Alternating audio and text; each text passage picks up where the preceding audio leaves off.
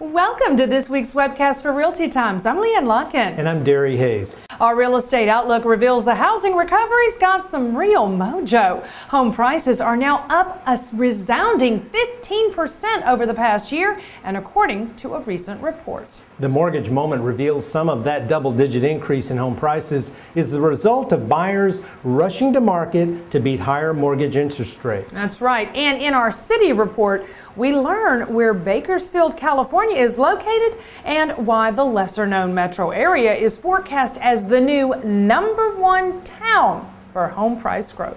In our advice segment for buyers, we explain the importance of not pinching pennies, but counting pennies. And sellers need to know how to summarize their home for prospective buyers. Well, let's get started now with some real estate news that you can use. The nation's recovering housing market continues to really hum along, with home prices increasing by 15% in June, according to online real estate brokerage Movoto.com. Movoto just released its July 2013 State of the Real Estate Market Report, which covers the June 2012 to June 2013 year-long period. Now, the report also says inventories are up for the second month in a row. Unfortunately, the increase in inventories is not quite enough to offset double-digit home price increases. Movoto is optimistic more homes will be for sale later this year, and that could actually turn the strong seller's market into a buyer's market, at least in some markets. That's right. But for right now, across 38 cities tracked by Movoto's report, the list price per square foot increased by an average 15%. Rising from $158 in June 2012 to $181 by June 2013.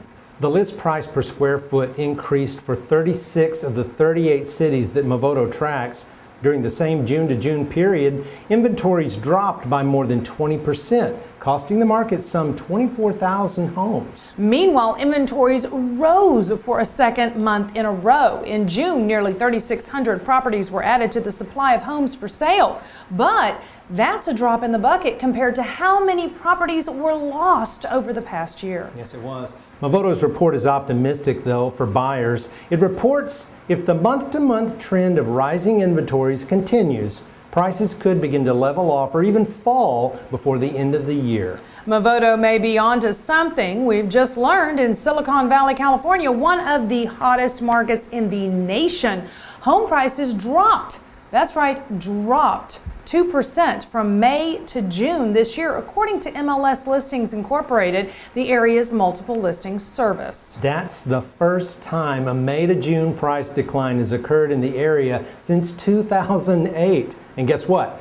Inventories were up 7% from May to June. So yes, Movoto could be onto something. Now, Movoto says higher inventories and lower prices could also help counteract rising costs associated with higher mortgage interest rates. Just in the past 2 months, the average benchmark interest rate for the 30-year fixed-rate mortgages rose a full percentage point. That's right, and higher rates have already priced some buyers out of the market. And some fence-sitting buyers are, well, getting off their perch to buy a home before the rates get any higher. Well, it looks like we are in for quite an interesting summer, Leanne. That's right. You better stay tuned.